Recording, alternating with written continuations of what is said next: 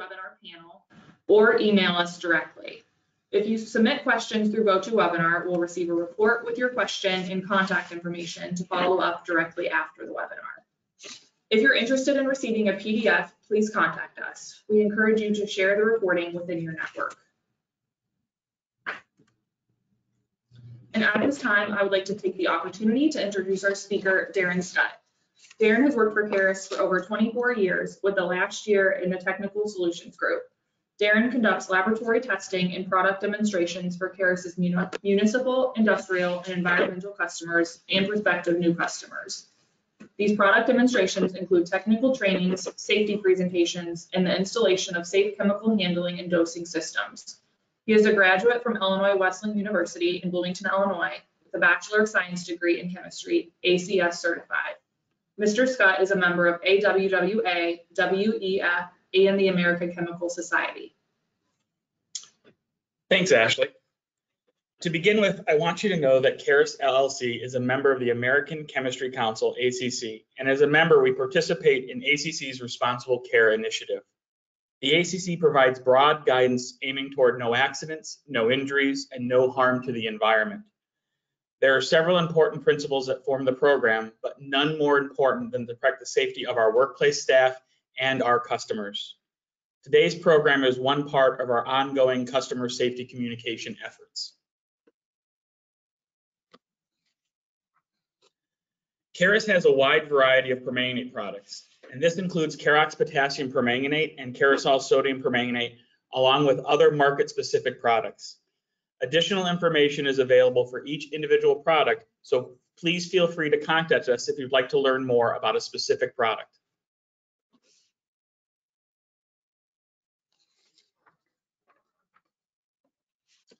Because we want every employee to arrive safely at work each morning and return home safely each evening, we emphasize understanding and practicing chemical safety. Our annual company goal is 0 recordable incidents. We want the same for your workplace.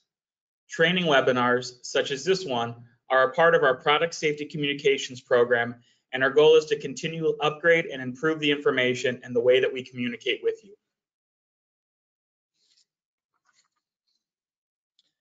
The first item that we would like to talk to you about today is the January 11th fire at our manufacturing facility.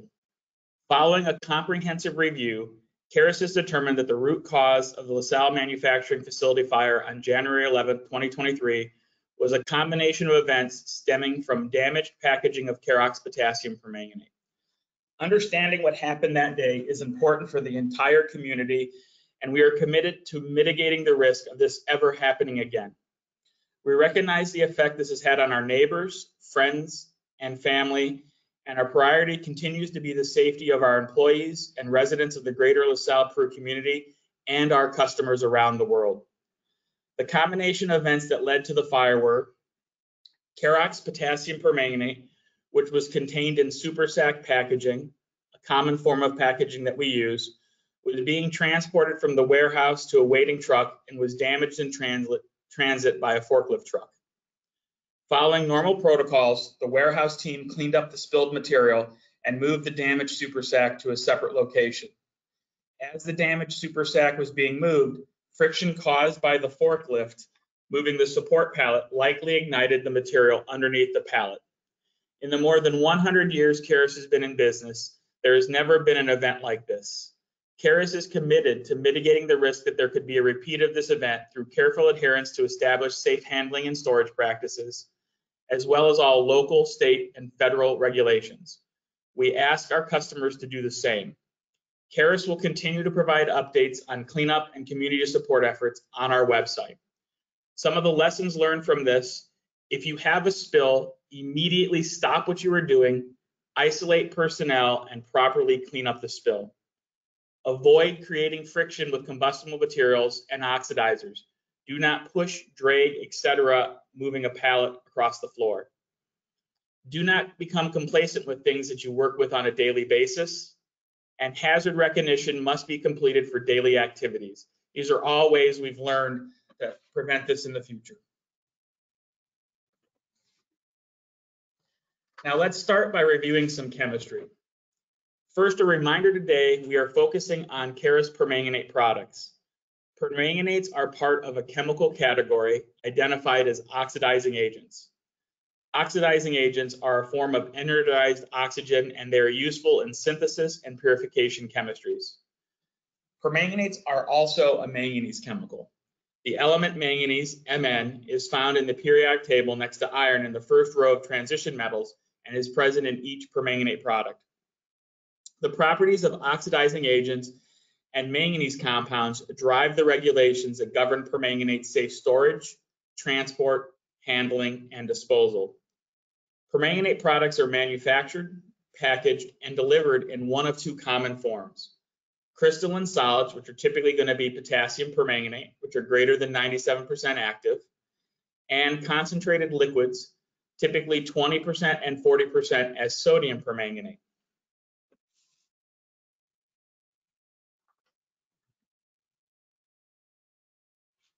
The hazard potential of permanganates is sometimes difficult to understand, and it's really based on the concentration.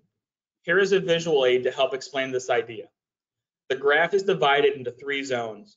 Green is low risk, yellow is moderate risk, and salmon red is high risk. Here's what this diagram represents. The hazard potential for permanganate product increases with increasing concentration. When permanganate is dissolved in water to less than about 6% by weight, the risk is in the green zone, where most hazards are insignificant.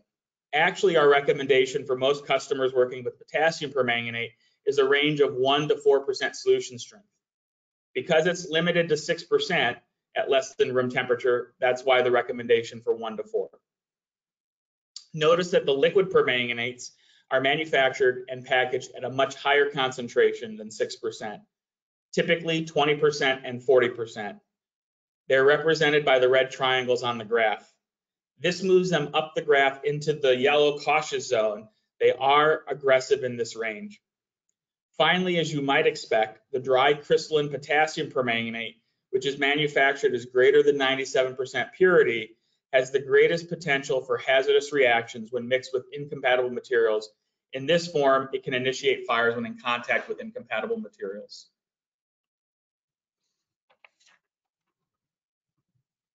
The first step of worker safety is knowing the risks, what can hurt you and how it can happen. There are three situations that really define the potential hazards of permanganate use. First, the oxidizer hazard. Unanticipated reactions with incompatible materials. This situation is potentially hazardous when concentrated permanganate products are mixed together with substances that they can chemically react with. Because the permanganate is concentrated, a mixture such as this will generally generate heat and release heat. Note, permanganate does not react with all substances, only a select group of reactive materials. Second, aquatic hazard. Environmental hazards may occur because a large reuse may adversely affect aquatic life, or if improperly disposed of, can result in a situation like the oxidizer hazard. Finally, there is a health hazard. Regarding human safety, exposure to permanganate may be internal by ingestion or inhalation, or external, such as skin, eye, or clothing exposure when handling it or due to spills or splashing. Most of the health effect hazards are associated with exposure to manganese dust every day and are considered chronic long-term exposure, such as our factory workers. For most users, short-term exposure issues are more important when sensitive tissues, such as the eyes, may be exposed and result in injury. Worker personal protective equipment is always required when handling permanganate.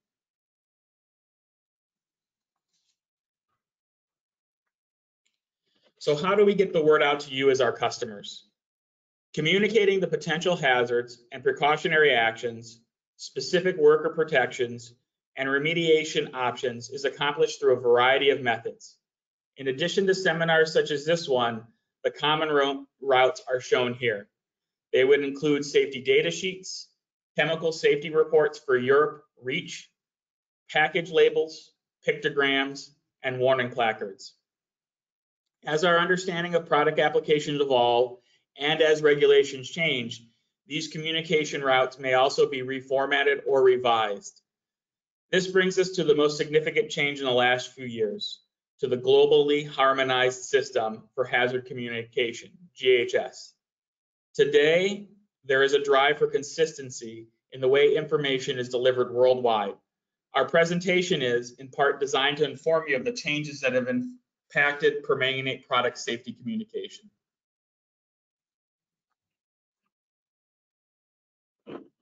The safety data sheet, SDS, is still our most important safety literature piece. As of June of 2015, the GHS compliant safety data sheet replaces the previous material safety data sheet, MSDS. This is a switch to a new name that signals there have been changes. For example, there is now a standard 16-section format. Also, globally standardized red, black, and white pictograms are part of this format. A safety data sheet is available for crystalline potassium permanganate, and all of the cautionary information relates to the dry material, which is nearly 100% active ingredient. When it is stored and handled properly, it is stable and easy to use, but it is an oxidizer, and if the dry powder is mixed with incompatible materials, it will generate heat. Some of those incompatible materials include acids, peroxides, combustible materials, organics, metal powders, oils, and grease. However, when permanganate is mixed with water as a dilute solution, most of those acute hazards are eliminated. As I mentioned earlier, potassium permanganate hazards are self-limiting because at room temperature, the strongest water solution you can make is 6% by weight. Water is your friend when working with permanganate. The SDS for Carus potassium permanganate was updated in November of 2021.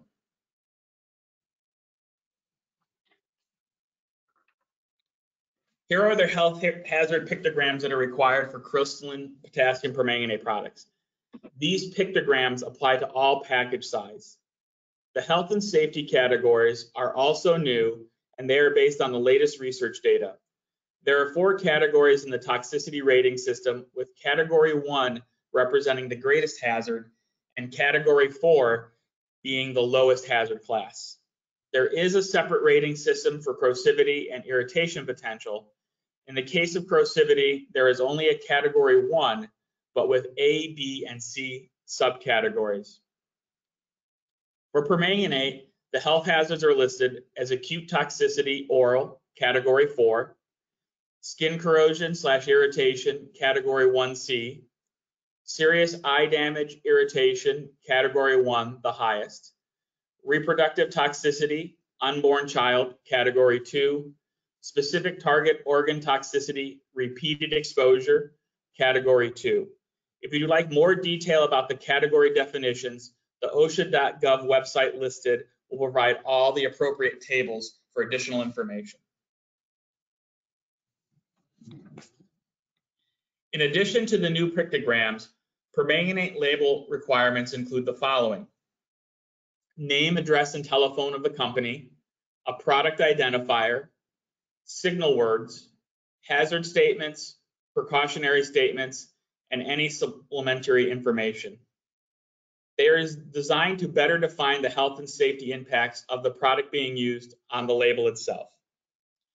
If signal words are required, there are only 2 to choose from: warning or danger, with danger being the higher rating. The signal word for permanganate that you can see on the label there is danger, so the highest category, along with all the pictograms.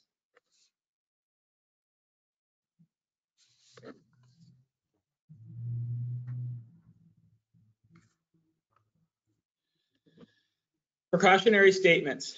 This is the precautionary statements for permanganate. The wording is specific to permanganate and linked to the physical hazards associated with oxidants and specifically permanganate.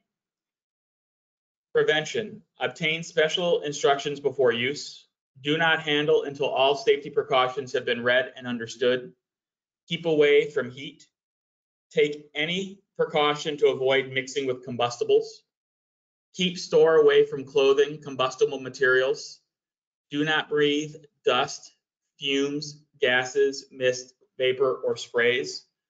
Wear protective gloves, protective clothing, eye protection, face protection.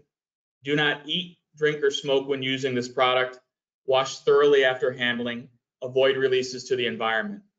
In case of a response for a fire, use appropriate media for extinction. If swallowed, rinse mouth. Do not induce vomiting. Immediately call a poison center doctor. If on skin or hair, take off all contaminated clothing, rinse skin with water or use a safety shower. Wash contaminated clothing before reuse. If it is in eyes, rinse cautiously with water for several minutes. Remove your contact lenses if present and easy to do. Continue rinsing, and if inhaled, remove person to fresh air and keep comfortable for breathing. For storage, store locked up. Disposal, dispose of contents container in accordance with local, regional, national, and international regulations. This is the hazard statement for permanganate. It reflects the potential health hazards as well as the oxidizing chemistry of permanganate. May intensify fire, oxidizer, harmful if swallowed, causes severe skin burns and eye damage, suspected of damaging the unborn child, may cause damage to organs through prolonged use or repeated exposure. Environmental hazards. This is a new pictogram. Because permanganate's environmental impact is related to the quantity of material that may be released, this pictogram only applies to large packages. Hazardous to aquatic environment, acute hazard, category 1. Hazardous to the aquatic environment, long-term hazard, category 1 as well.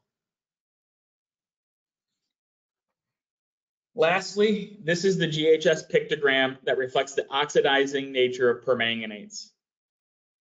The physical hazard criteria are available if you would like more detail. Permanganate falls under oxidizing solids, category 2, crystalline permanganate. Many people are familiar with the oxidizer symbol of the burning circle, and is something that's been very familiar as it's been in use with permanganate over time. A safety data sheet is also available for permanganate liquids, and all of the cautionary information relates to the concentrated product as it's delivered.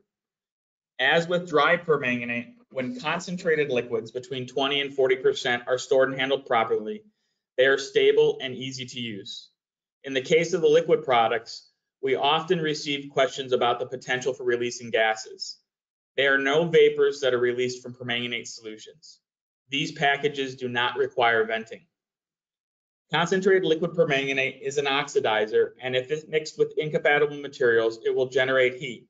However, when it is dissolved in water as a dilute solution, most immediate hazards are eliminated. Just like with potassium permanganate, water is your friend when working with permanganate. One additional safety piece with liquid permanganate, because of the higher concentration of 20 and 40%, if you were to wipe up a spill with a rag or a paper towel, that can eventually ignite, and so you want to dilute to less than 6% and neutralize prior to throwing the rag or paper towel that wiped up the liquid permanganate spill. Health hazards. Liquid permanganate also has health hazard pictograms. These pictograms apply to all package sizes. The health and safety categories are also new, and they are based on the latest research data. Acute toxicity, oral, category 4. Skin corrosion, irritation, category 1B. Serious eye damage, irritation, category 1. And specific target organ toxicity, single exposure, respiratory tract irritation, category 3. Additional information is on the OSHA.gov website listed below.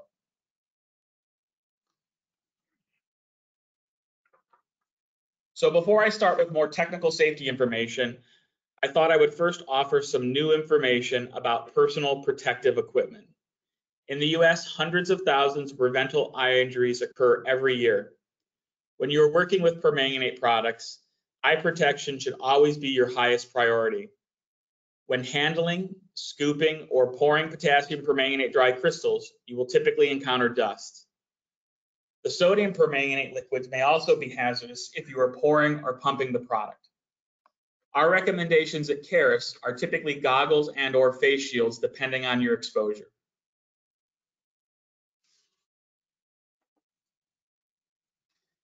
The eyes are very sensitive tissue and must be protected from permanganate dust particles and liquid droplets.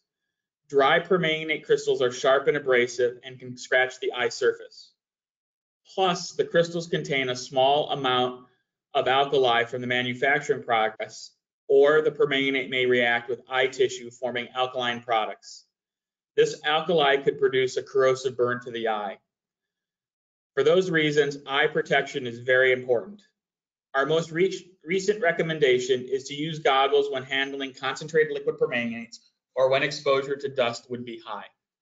You want to ensure that you have an eye wash station nearby as well when handling product. At our manufacturing facility, we are changing our eye protection equipment. We now use fully sealed safety glasses that have a gasket material around the outside that fits tightly to the face. There are many styles of these glasses, and you should find the one that has the best proper fit for your face. These glasses also have anti-fogging and prescription lenses available for them.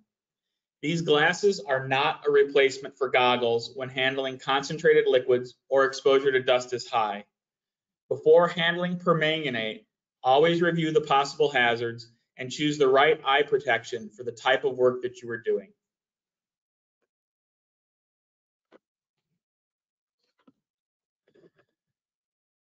The inhalation exposure scenarios for permanganate products, for the most part, apply only to the dry crystalline products. When transferring the material from its package into a storage hopper, a fine dust can be released. This caution also applies to any situation where permanganate is air conveyed to a storage silo. Permanganate dust is an irritant, and breathing it should be avoided. Permanganate is a manganese compound, and inhalation exposure is based on the manganese ceiling value of 5 milligrams manganese per cubic meter of air and a time-weighted average of 0.1 milligrams of manganese per cubic meter of air.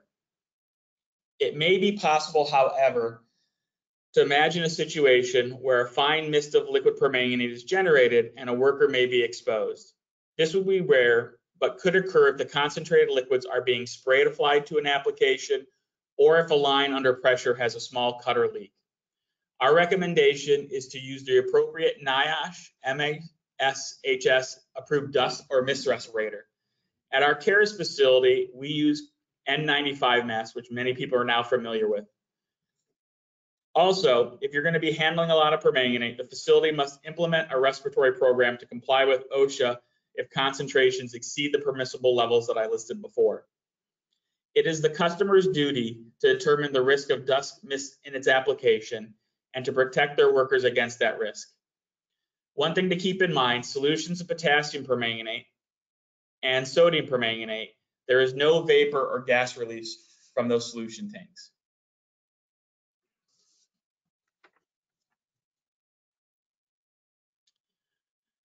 Permanganate will react with skin oils, producing brown stains. Highly concentrated liquid permanganate may attack the skin or other contamination on the skin.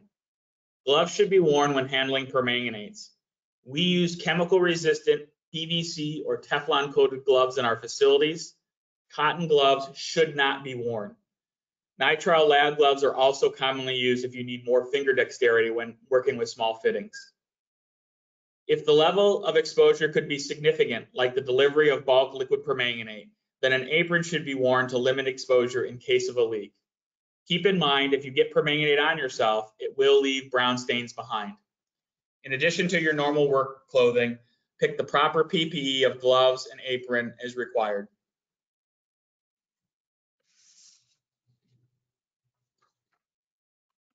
As with all chemicals, concentrated permanganate products should not be ingested. Always wash hands before eating, drinking, or smoking.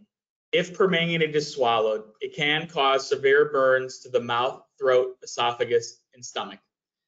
If ingestion of permanganate occurs, immediately rinse the mouth and drink plenty of water. Never give anything by mouth to a victim who is unconscious or who is having convulsions. Do not induce in vomiting. If vomiting occurs, keep head low so that the stomach content doesn't get into the lungs. Get immediate medical attention. Refer to section 4 of the SDS for more information.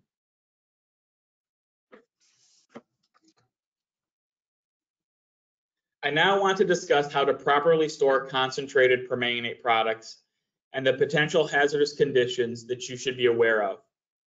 Permanganate products are manufactured and packaged in containers made of compatible materials. When permanganate is repackaged into smaller container sizes, the proper container materials must be used.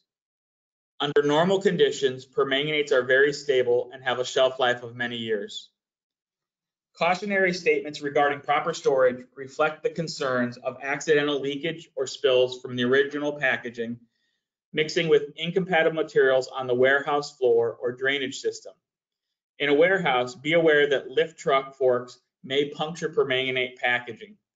Permanganate that leaks from a damaged container can react with lift truck brake fluids or antifreeze on the floor or the decking of a trailer. You do want to keep permanganate separated from heat sources, organic chemicals, and concentrated acids. In the case of concentrated permanganate with hydrochloric acid, this will release chlorine gas as a byproduct. So do not allow permanganate and concentrated hydrochloric acid to mix. Permanganate can also react with sulfuric acid, forming manganese heptoxide. You also don't want to have this reaction. One of the good things is that when you have a spill, clean it up immediately. Refer to Section 7 of the SDS for additional information on handling and storage.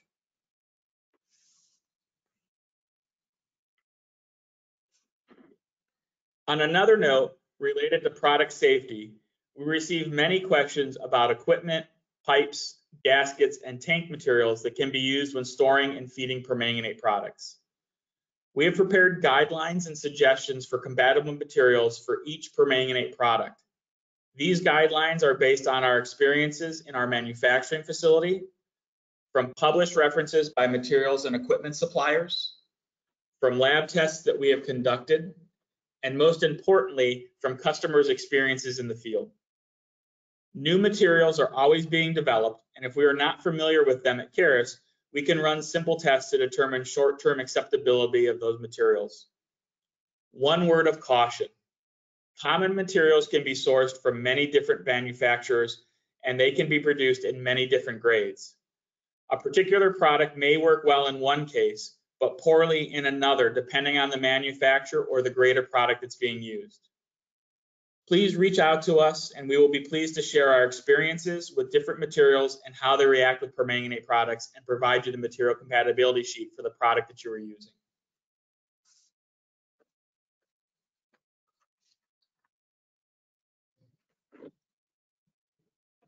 Permanganate also falls under the Chemical Facility Anti-Terrorism Standard, CFATS. Under the CFATS program, the Department of Homeland Security has identified over 300 chemicals of interest that could possibly be used by terrorists to produce a dangerous reaction. Potassium permanganate, along with several other oxidizing agents, are included on this list. The CFATS standard limits the quantity of permanganate that can be stored at an industrial site where there is inadequate security in place. The maximum quantity is 400 pounds. Following a top screening where proper security measures have been verified, inventorying large quantities may be permitted. One thing to keep in mind is municipalities are exempt from this standard. Our authorized distributors comply with this standard by installing property fences, secure gates, and surveillance cameras at their site. For additional information on this standard, you can go to the dhs.gov website listed below. Keep in mind, CFATS only applies to potassium permanganate at this time. Sodium permanganate is not currently covered under the CFATS regulation.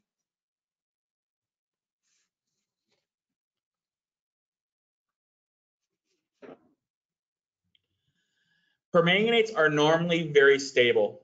They are also not flammable. However, when an oxidizing agent such as permanganate is involved in a fire, or if they are exposed to a heat source, they may decompose. This decomposition releases oxygen, which will help to sustain and accelerate the fire.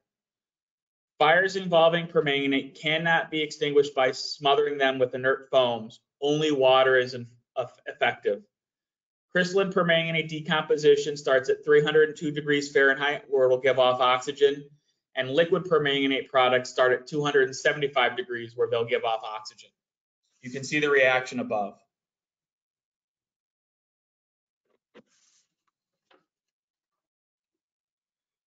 The NFP hazard code is used to communicate valuable information to first responders regarding health hazards, fire hazards, reactivity hazards, and special identifiers for the products. The numbers range from 0, little hazard, to 4, the highest hazard. If chemicals are involved in a fire, it signals how the products may react, what the effects of the byproduct formation are, and how the chemicals might react with water used to extinguish a fire. You can see more information about each of the numbers in the pictogram to the side.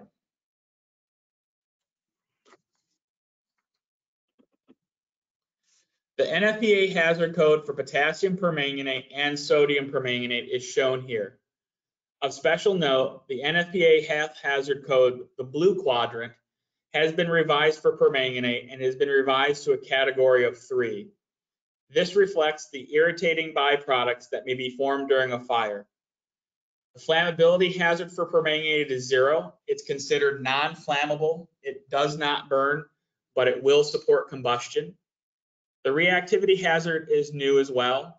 It's considered a 1 instead of a 0 in the past. It's normally stable. It does not react with water, but it will react with things in the water. So if you have certain compounds that react with permanganate in the water, that's where the reactivity comes from. And then you'll always see the special hazard OX, which is the standard symbol for oxidizers.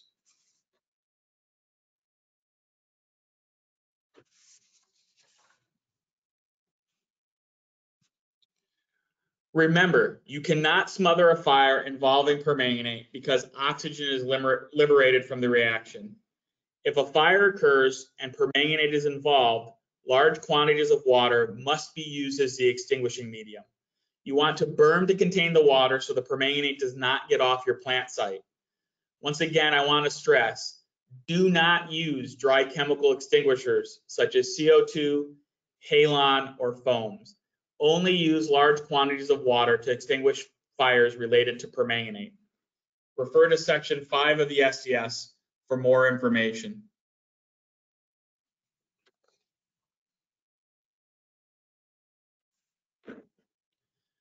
Product spills can and do occur, as evidenced by the facility incident we had earlier this year. If dry permanganate is spilled, sweep up the material and transfer it to a clean metal drum immediately. Do not return the spilled product to the original package. If that container still contains permanganate, floor sweepings could include reactive material that will contaminate or react with the permanganate in the drum. Keep in mind, you don't know what was on the floor before a spill, so you want to make sure that you separate the permanganate that was on the floor into a different container. Containment can include patching. At our facility, we use tie patch, a plastic containment pallet, an overpack. Do not use cardboard, chipboard, or other combustible materials when containing permanganate. Refer to section 13 of the SDS for additional information.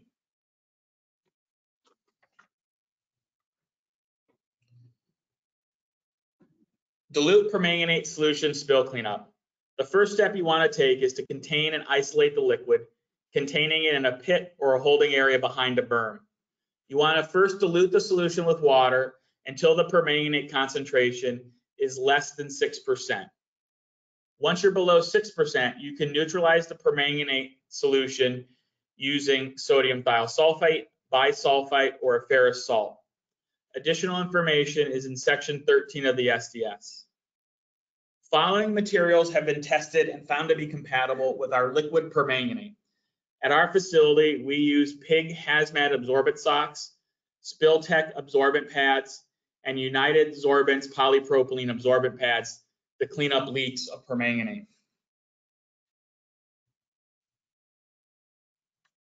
Additional safety considerations. In the case of concentrated permanganate, in the case of 20 or 40% sodium, water is your best friend. Never neutralize a concentrated solution or concentrated dry material. You always want to either sweep up the dry material and put it in overpack, or dilute the concentrated 20 or 40% to less than 6% before attempting any type of chemical neutralization. One additional consideration with 20 and 40% sodium permanganate: do not wipe up spills, clean up drips or leaks, or wipe down equipment with a dry rag or paper toweling. Have buckets of water available and wet the rag with water. Wipe up the spill. After using the wet rag or wet paper toweling, rinse it in water until there's no pink or purple color left, and then dispose of properly. One thing that you always want to keep in mind with liquid permanganate: it may not immediately ignite in the case of 20 or 40% when you wipe up a spill with a dry rag or paper toweling, but when you throw it in the trash, it could do that minutes later. So you always want to make sure there's no leftover permanganate in the rag or paper toweling.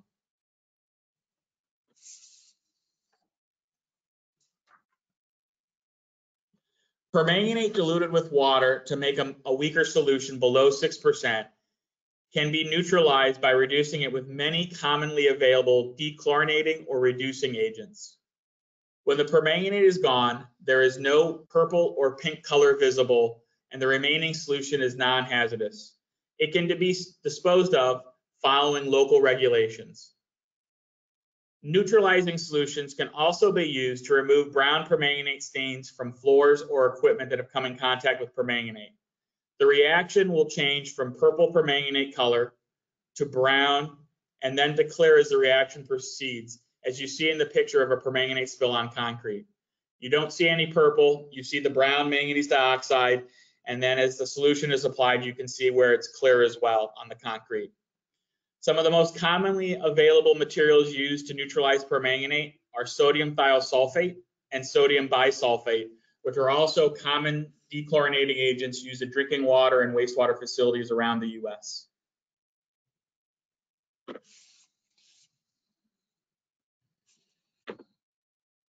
One of the most common occurrences with permanganate is brown stains on your hands or equipment, and they can be removed by preparing a fresh solution.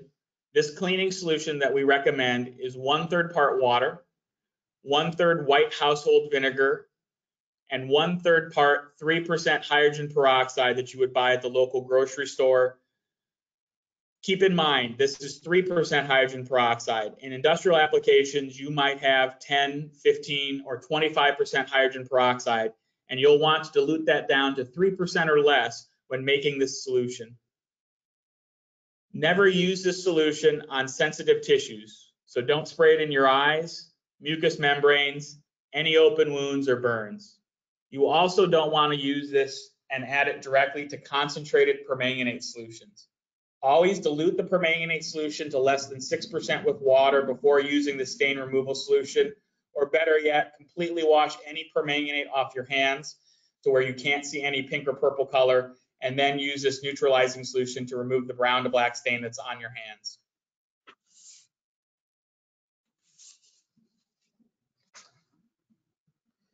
If you are transporting or shipping permanganate products, U.S. Department of Transportation hazardous material regulations are in effect. When shipping permanganate, the proper package, labels, placards, and documents must be used. Those would include identifying and classifying the hazardous material to be transported, establishing the quantity limitations for the product, specifying the proper packaging for the product, describes how to mark and label the package, defines what would be on the shipping certificates the driver would have, and then also details on how to placard the vehicle transporting the shipment of product.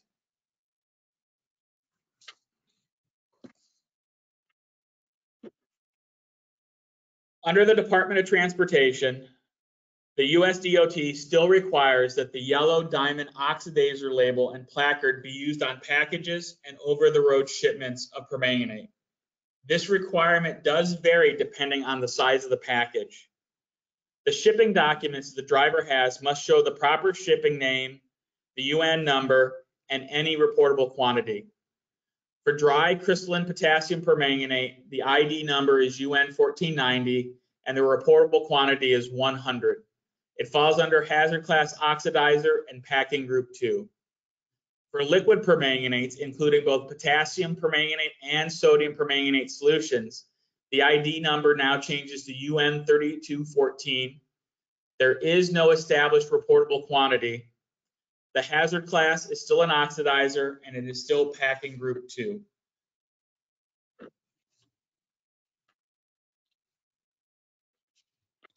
There are currently 2 U.S. acts that regulate the release of or disposal of permanganates into the environment. The first act is RCRA, the Resource Conservation and Recovery Act. It establishes 4 characteristics of a hazardous waste. It can be either ignitability, corrosivity, reactivity, or EP toxicity. It identifies oxidizers like permanganate as hazardous under the ignitable waste characteristics and actually lists potassium permanganate by name. The other act that governs permanganate release to the environment is the Comprehensive Environmental Response, Compensation, and Liability Act, CERCLA, also referred to as the Superfund regulation. A crystalline or liquid permanganate release to the environment must be reported if it exceeds the reportable quantity for that product.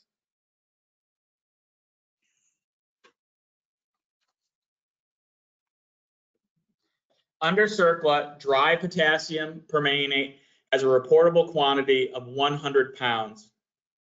Liquid sodium permanganate does not have a reportable quantity for sodium permanganate-based products. If you have a release to the environment that is above the reportable quantity, you must call the National Response Center number listed. Remember, a release to the environment must be over the reportable quantity and must be outside the fence line of your facility. We get asked this question many times at Carus, and if you spill product inside your fence line, right next to your feeder, right next to your application point, as long as it's contained within your facility, within your fence line, that is not a reportable quantity. It has to be outside your fence line and released into the environment. So if you were transporting product, like in shipping from one facility to another and had an accident by the side of the road and released to the environment, that would be and it was above the reportable quantity, that would have to be reported. Or if you had a leak on your plant facility site and the leak went through your fence line to the outside environment, that would also be a reportable quantity. Just keep in mind, it has to be a release to the environment and above the reportable quantity in order for you to report it to the National Response Center.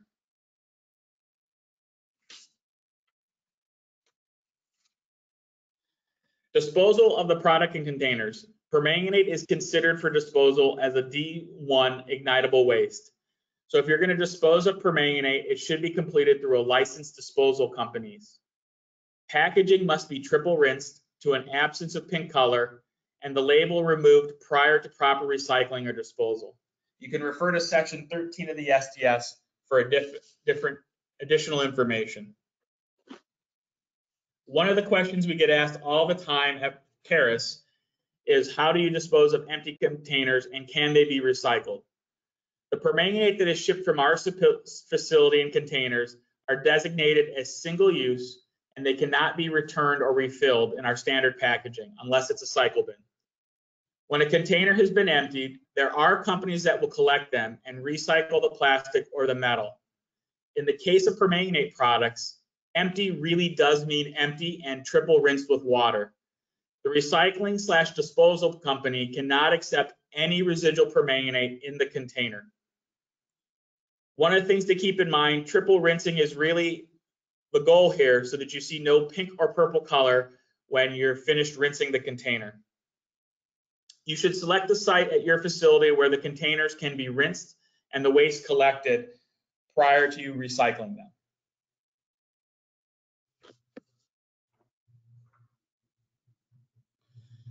Finally, customers should audit their safety and handling procedures for permanganate at their facility to ensure that they are up to date with the current regulations. For SDS and any other technical information provided in this presentation, please contact your regional account manager or a technical solutions team member. You can also request this information via our website listed below.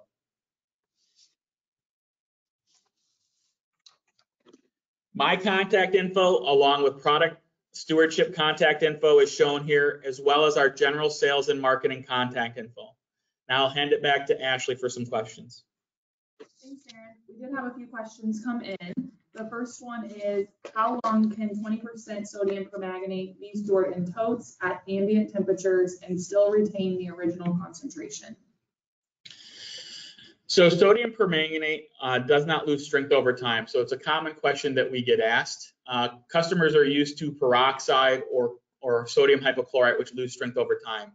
So we typically recommend that customers can store liquid permanganate for a year, and it won't lose any concentration. It'll still be 20% or 40% concentration, just like the day you got it, if stored at ambient temperatures. Okay, and does 20% sodium permanganate have a distinctive odor by itself? So some people will claim that they can smell metallic. I have had many customers say there's no smell. The only fumes or vapors that come off a tote of liquid permanganate are water vapors. So typically you shouldn't be able to smell anything, but I have had people in the past tell me that they can smell a metallic smell. But yeah. Okay, the next one that has come in, what is the shelf life of permanganate solutions and do they lose strength over time? So same question that we just answered. The 20 and 40% are stable. Over the course of a year, they're not going to lose concentration. So you can bring in multiple totes or multiple containers at one time and then use them over the course of the year. Customers that buy bulk from us, we typically recommend that they try to use a bulk tank within 1 year, just so they got turnover of the product in their tank. In the case of dry potassium permanganate, that is stable in the container indefinitely. One thing to keep in mind when you make dry permanganate into solution, most customers typically use drinking water from their facility or drinking water that they have at their industrial facility. There are still some contaminants left in drinking water, even after it's been cleaned up to drinking water standards. So if you do make a potassium permanganate solution with drinking water, you will see some reaction over time. Once those reactions complete, then the permanganate solution is stable. But do keep in mind that if you are using drinking water quality, you might see some solids build up over the course of 6 months or a year in the solution tank.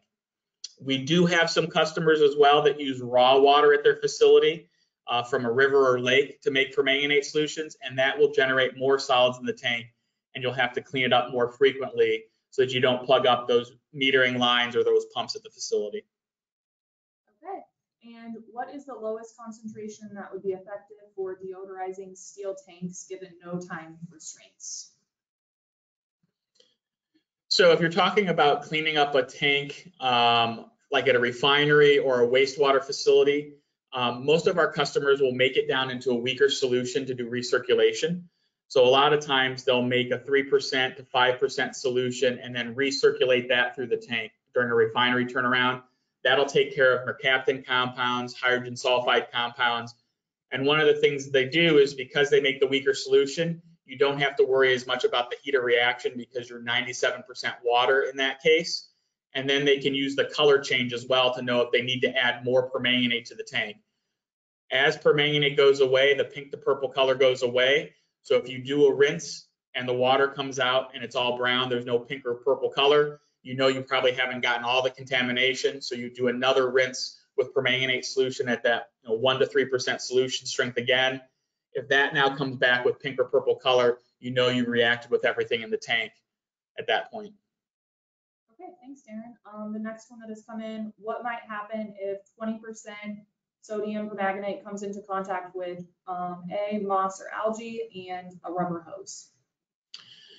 So those are good questions. The first one's the easy one. So most natural rubber hoses are very reactive to permanganate. So you'll want to pick a material from one of our material compatibility lists that's compatible with permanganate.